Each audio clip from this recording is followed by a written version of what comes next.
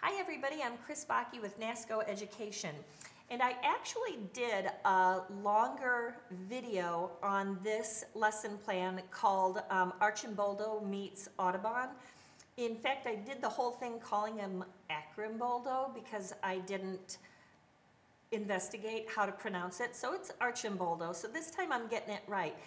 I have had a lot of fun working with art teachers who have developed these lesson plans for NASCO. And right now, we are creating project guides to go with quite a few of the lesson plans so that students who are learning from home can take the project guide and create utilizing products that they have from home. This one was written by Jen Johnson from New Jersey, and I love that she has taken two artists and moshed them together. If you don't know who Arcimboldo is, he's the artist who is very famous for taking like fruit and vegetables and creating portraits with them. And so it's funny because when I saw the art, then I'm like, oh, that's who that guy is.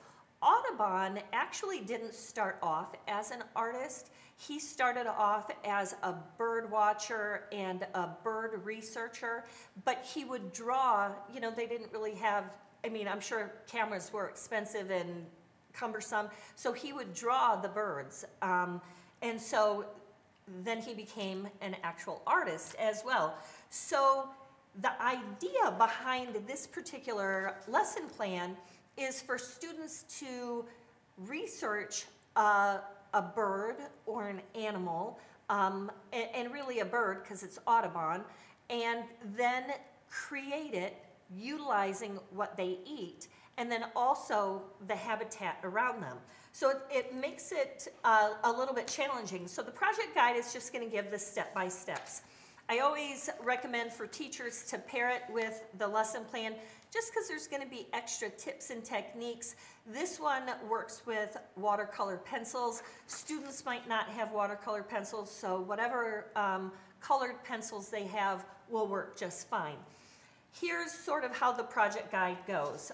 You start with a sketch, and I always giggle because I'm pretty elementary in my drawing. So I thought I can probably handle a robin. So I made my sketch of a robin, and I have gone over this with a Sharpie marker so that you can see my sketch a little bit better on the camera. So if you're wondering why there's a pole here, it's a golf course. And I giggled when I was doing the research on a robin because they actually said a golf course. And I'm like, that's gonna make this fun, and I knew it would be a little bit easier for this video. So that's my sketch. From there, I'm gonna actually start my final piece, and then I'm going to create my robin and color it in using the food that they eat. This is a spider web, because did you know robins eat spiders? Like, I did not know that. But they eat berries and then, of course, worms. So I kind of created some spiders on the feet and in the wing, and then certainly with his belly and breast, I put the berries on. From there, you are going to watercolor. And this is a multimedia paper that, you know, it's only 50 pounds, but it really held up well to the watercolor. So then I just added some background and foreground, and of course the flagpole for the golfer, and I thought it turned out pretty cute. I really had a good time making it. What I like about this is if you don't have any supplies, but you might have some glue and paper, just have fun and pick out some food from a magazine and create sort of that Arcimboldo portrait. You know, if you really are talented, you could probably create a bird or something out of the food. I just decided it would be fun to do a person.